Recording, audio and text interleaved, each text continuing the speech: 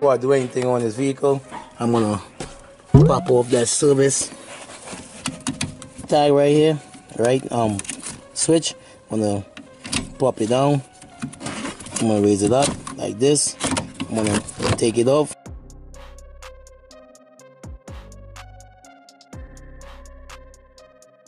Seeing that this is a high voltage vehicle, right, which these orange line represent, I'm gonna pop off the service port, which is under here, tag right here, right?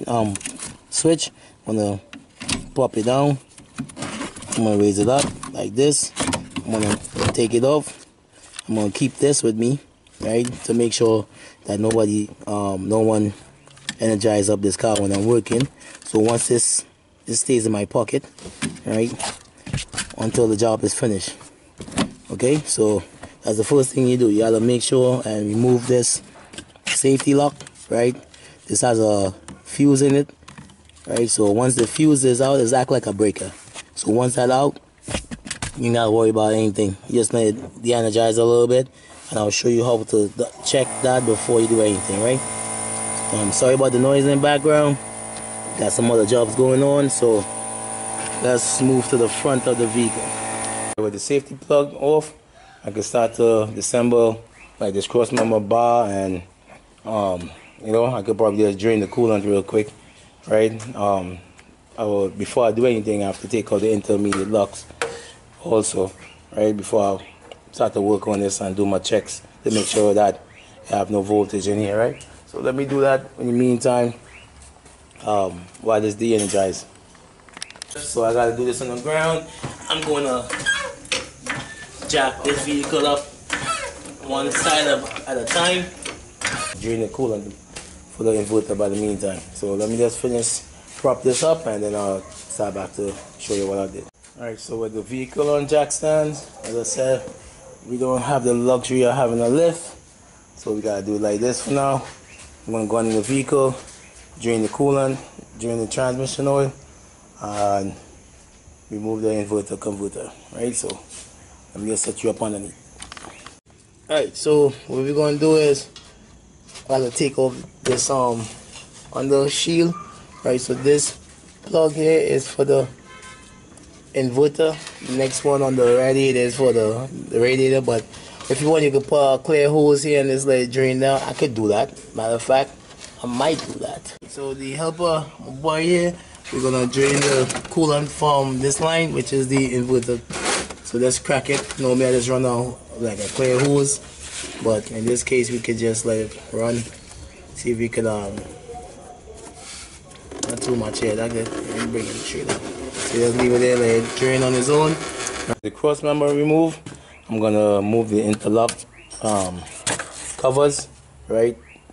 And as I said, I want to just do my checks real quick to make sure that this battery is discharged in the back before I attempt to go into this, right?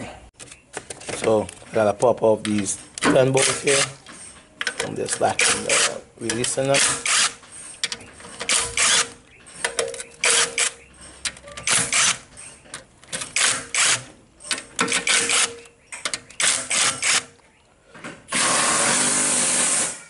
So I'm just releasing all these bolts on top of this cover. I'm not taking them out, I'm just releasing them.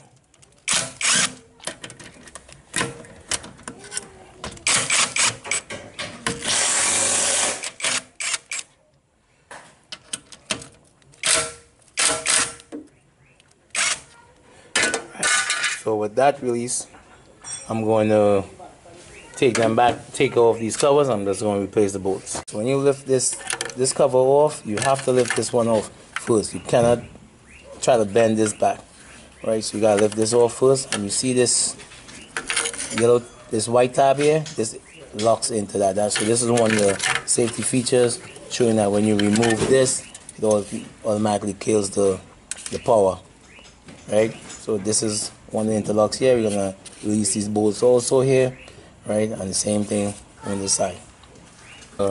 Release all the bolts off this cover and move it out. I'm gonna get my multimeter and just double check to make sure I'm not getting any voltage coming out from this port This is the one coming straight from the battery. This is from MG1 and this is from MG2. Alright, so gotta make sure that I'm not getting no voltage coming out from these cables right here.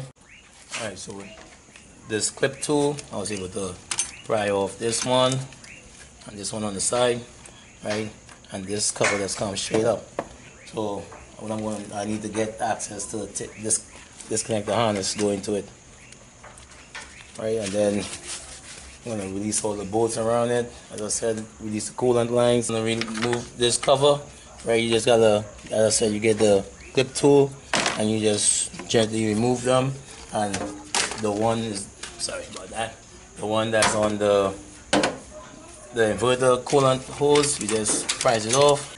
I just remove this cover from here, right? You just remove the tab with one of these clip tools, right? Make sure that you try not to damage the client stuff, right? And just gently remove it, and you can put that to the side, right? To be on the safe side too, what I do is to put these back, right? You just catch it back up. You don't need to actually tighten it or anything. Just make sure you put it back where it belongs, so at least you keep track of the bolts. Or unless you have a magnet, you know, the magnet mat, you could just catch it there. But I tend to put it back where it belongs, so you don't got to worry about, you know, misplacing them.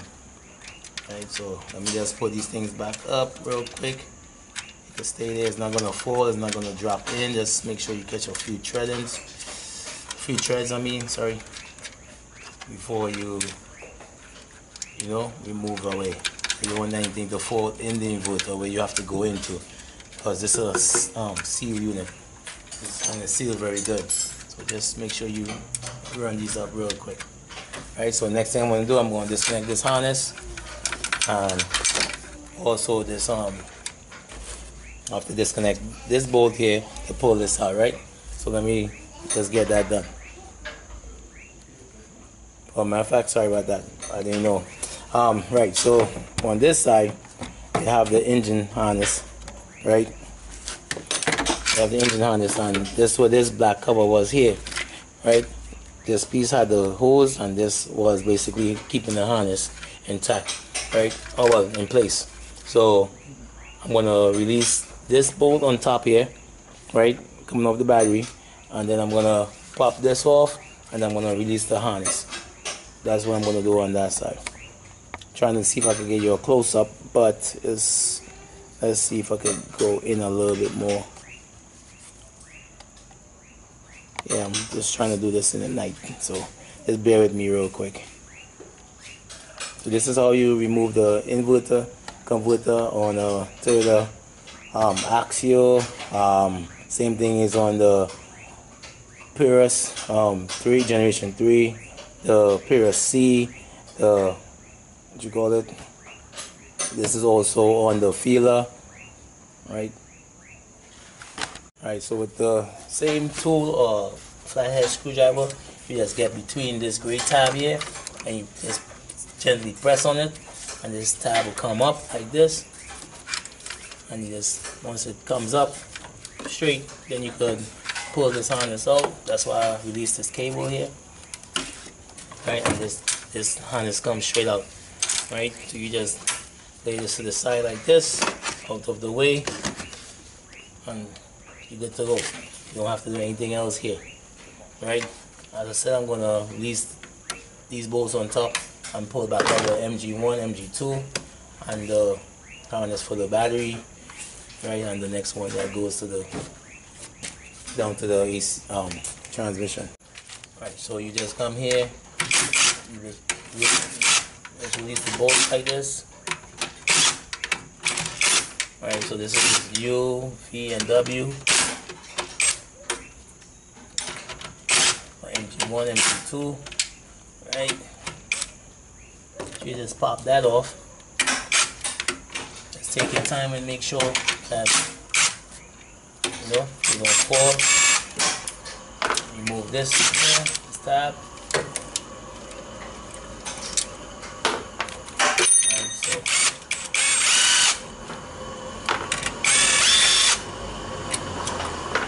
just remove that like that. And then you just wiggle this out and you pull this out. If you want, you can put tape on it, but it's been discharged for a while, so I'm just gonna rest it to the side. Some people like to put tape on it and all that good stuff, but if you want, you could put some tape on it just to be on the safe side. Matter of fact, sorry for letting that touch. Let me get some tape or something like that to just to secure it. Make sure that it's cool. Right? You don't have to. Right? If you don't want to, normally what I do is when I release these bolts here, right, I get access to on the back bracket where I can remove it, but that's not doing anything. It's been discharged for a while, so I have no voltage going through it right now. Ain't gotta worry about that. Right. So, as I said, I'm just the ones that I took off before, I'm just gonna rest it back in. So I make sure that it's secure. Right? Let's get a close up real quick. Yeah, some might say, hey, why you don't got gloves on and all that good stuff? That's kind of overkill right now because the vehicle has been discharged. So I don't need to wear that big orange gloves at the moment. Alright, so with the two bolts removed from here, from this plate inside here and two out here, you just rock these back like this. As I said, it's been discharged. In fact, before I do that, let's take the stress off the cable by releasing this tab under here real quick. Hold on real quick, let me just get my pliers to get to it. So you just lift this up like that.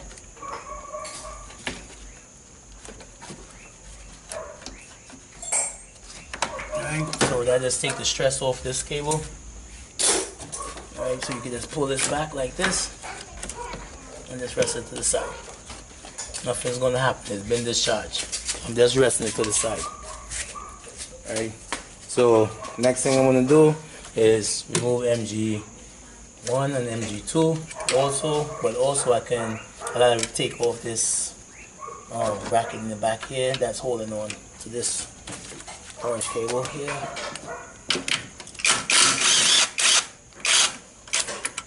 And as I said, once you remove it, you just put it back in place, so at least you know where it came from.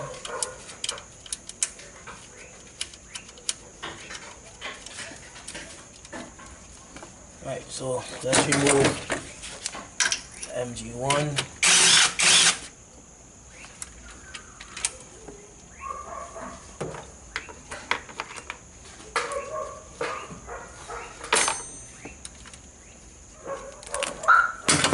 Matter of fact, to be on the safe side, you're gonna take these off, because one time I remember one had fell in. All is the same bolt, so you can't mix it up.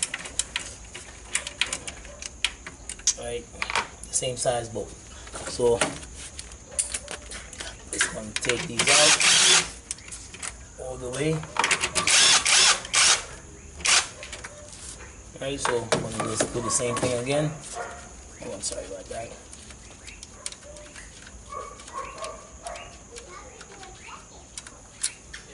All the same size bolt, you can't mix it up. Alright, so you just pull it out, give it a nice little tug because I have the safety seal on it, and rest it to the side. That's all you do.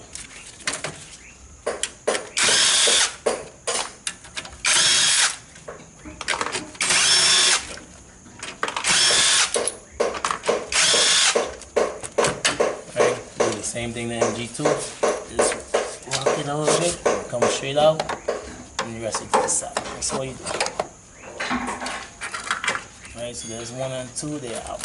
So the next thing we're going to do is pop off while the coolant is draining, pop off the discharge and suction for the inverter. You just use a pick or a little position screwdriver, get under it, make sure. So this is the second hole that you gotta just get under. Let's raise it up real quick. Alright, make sure the tab is up. And let's get it.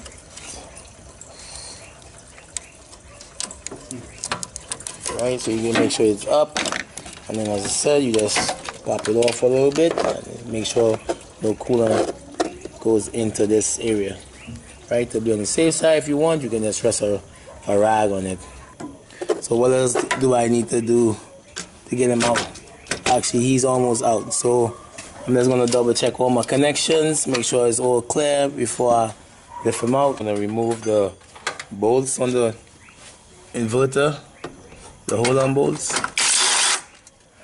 All right, one.